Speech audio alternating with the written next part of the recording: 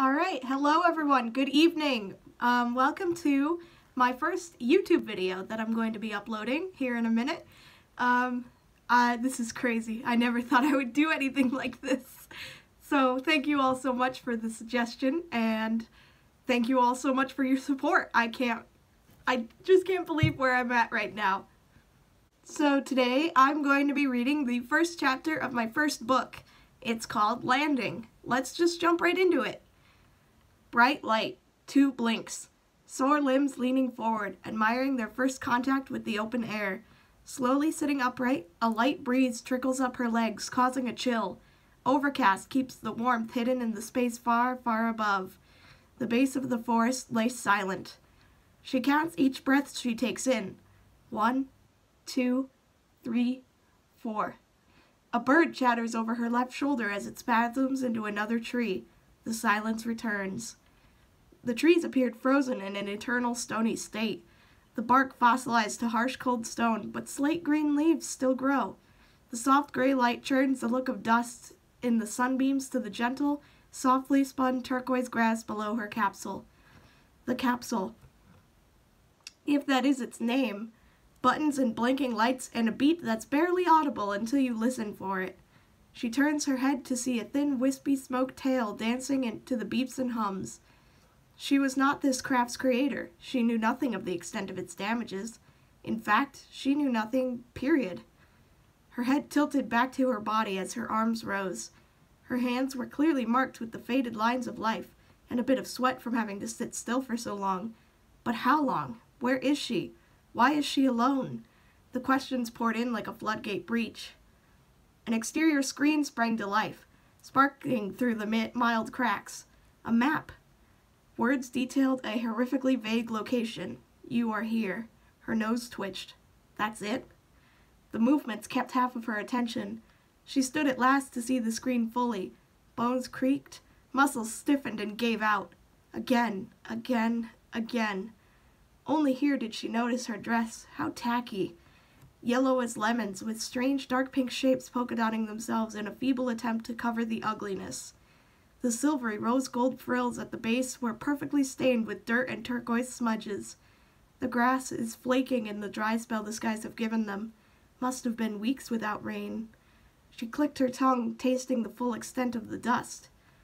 A tree offered his roots, though he never moved nor spoke, and provided a painfully necessary support. But her legs could not hold the weight just yet, and her steps were sloppy as a toddler's. How embarrassing for someone who looks the age of a late teen, nearly a full adult. Desperate hands found their way across the soil to the screen again, now holding perfectly still. Ominous hums crinkle away from it to the ground below. What the screen had drawn was nothing more than another frustrating sign, a purple circle marking an isolated southern city, miles from the blue X of the forest. Her fists ached to punch the useless machinery. The city being her only hope of discovering any answers, she rose again on shaking legs to stumble her way south.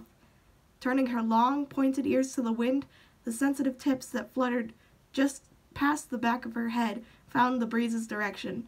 Follow me south, it coaxed. Her adventure has begun.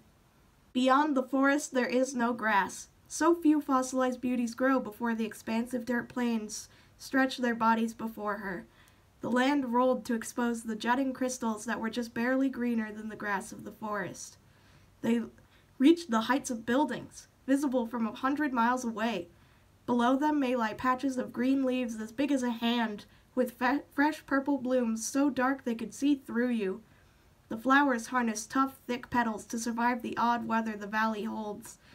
The sight stretched so far that her eyes started spinning, and her ears twitched in protest of this sudden discomfort. She had to duck her delicate head before she became dizzy. Staring almost directly at the tips of her exposed, dirt-soaked toes, she let her ears guide the way. The wind became more and more joyous, as though multiple warm, laughing voices from children called her name. Her name. Does she have a name? This girl, a child of the forest, a sister to the fossils, held flying machines as her roots. Nothing more. The thing never suggested she was the owner of a name. Perhaps the owners of the city could provide her with one. One foot in front of the other, on and on, until day became night, and night became day again. a mindless zombie with a head hanging heavily downwards. On and on she carried herself. Day became night, night became day. The days traveled on, gradually dawning warmer and warmer. Sweat beaded on her forehead throughout it all, but she thought it better to carry on through the annoyance than to slow down. Nearly a calendar week passed by. 8 of the 9 days sent the star on its endless cycle. With each passing day, the girl noticed strange pains in her body. She couldn't pinpoint the reason for why they were trying to slow her journey. Her stomach and her throat hurt the worst, to the point where it became hard to breathe. Irritation for the endless march dragged its way up her shoulders and kept her legs from freezing up to exhaustion through one more dance of the bright sky-kissed magenta moon above her head. The morning brought settling clouds, and midday called the rain. Enough was just enough. Bright light, loud sound, feet pounding at high speed against the ground.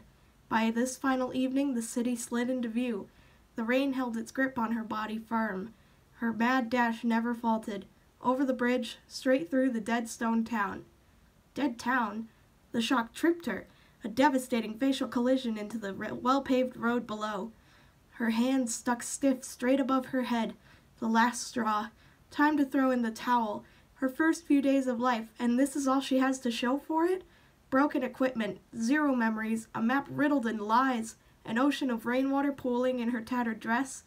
Pathetic sighs and sniffles leaked into the stones that bashed against her miserable face. Click, creak, gasp. Now what's all this? Oh my! The girl curls bolt upright faster than the lightning that scattered this city's people indoors. Embarrassment painted her face the color of burns. Suddenly she wasn't so cold. Her hands found comfort in curled fists stuck glued to her knees. Another's feet pattered out to meet her, and a towel fluttered over her defeated frame. A stubbly elder stood above her, the darkness wrapping her enough to make the girl squint to see. The porch light behind her unleashed its warming glow. The strangers gathered her inside. With the creak of the door closing her into this elderly couple's home, the girl decided to forget the tumble that marked her cheeks with mud.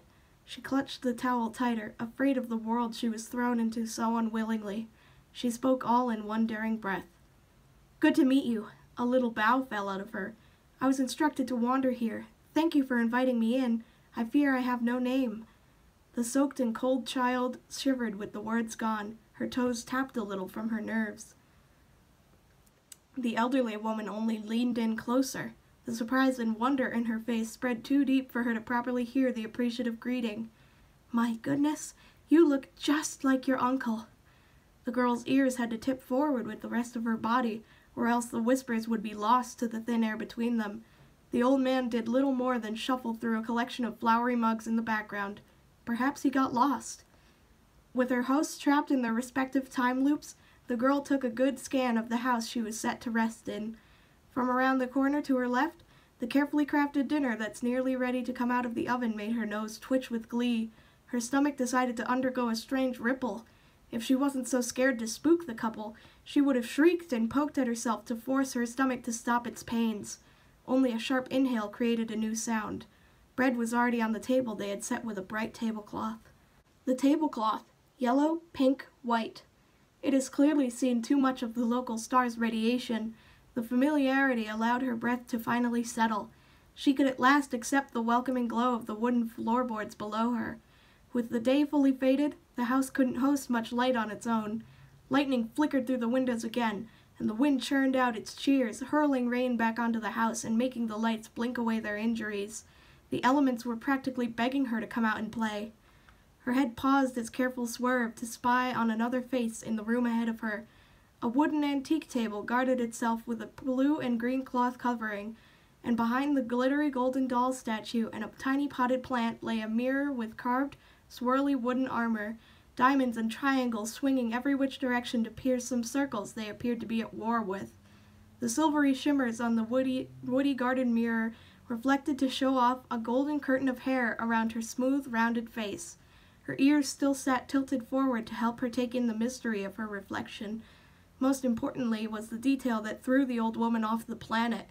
Her bright pink eyes, a color unique to her and her alone. Eyes that created a whirlpool of shimmering neon color that scattered the pink glow onto her cheekbones through the dim light of the house. Young, delicate fingers trail along her peachy cheek, still stained with mud, in a fruitless attempt to take in the fact of her existence. Who's my uncle? The eyes drifted back to our hosts. Oh, my dear, there is so much that you don't know. So that was the first chapter of my book. I hope you all liked it. I'm so glad that I got to read this for you, and I'm very excited to read your comments and to hear any questions you might have, of course. I will be happy to answer them, or just let me know if you liked it. I would be super happy to hear that.